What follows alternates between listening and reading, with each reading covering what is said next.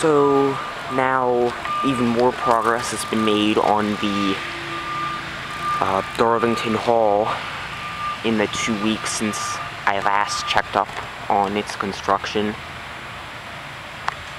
And let's see, now they have the ceilings and floors almost done, and also the roof. And I believe on the right is where the elevator is going to be, so that's the elevator shaft. And it's not supposed to open till next year sometime, either in the summer or fall.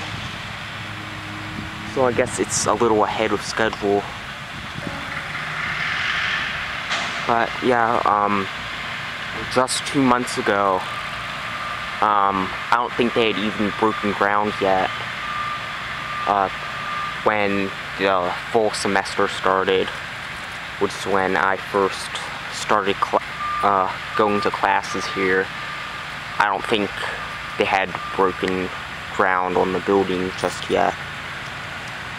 So that is it for this update of the construction of Darlington Hall here at Harford Community College.